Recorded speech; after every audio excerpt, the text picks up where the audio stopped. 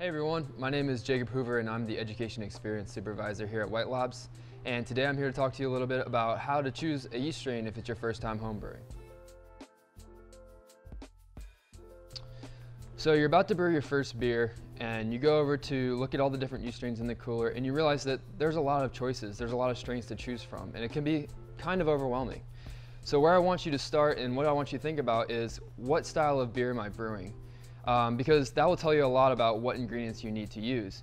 You want to usually pick traditional ingredients from that region of where that beer style is from. So if you're brewing an English style of beer, you would want to choose English hop varietals, English malt varietals, and continue that logic onto the yeast strains. By doing this, you will reduce the choices from, say, over 100 different strains to choose from down to 15 or 20.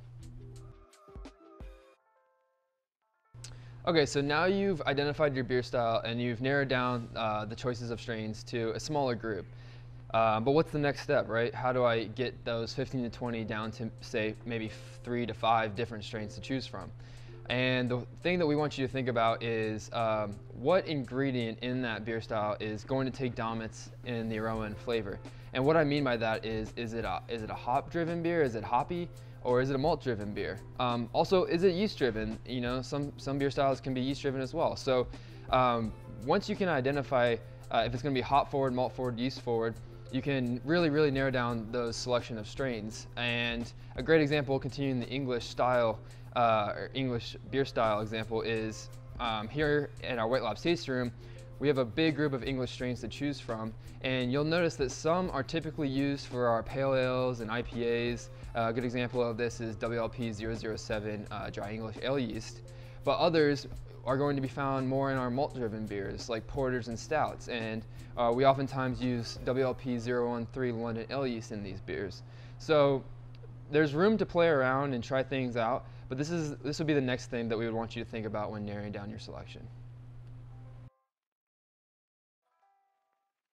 The last thing we'd like you to consider before choosing your yeast strain is, what are your fermentation control capabilities, especially regarding temperature.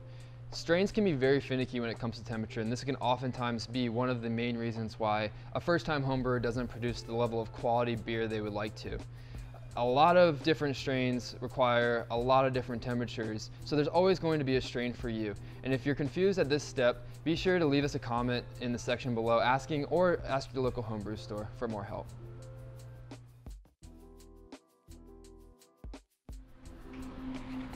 So now that we've given you a few tips on selecting your first yeast strain, be sure to remember to have fun with it. Here at White Labs, we're still experimenting with yeast in every batch of beer we brew.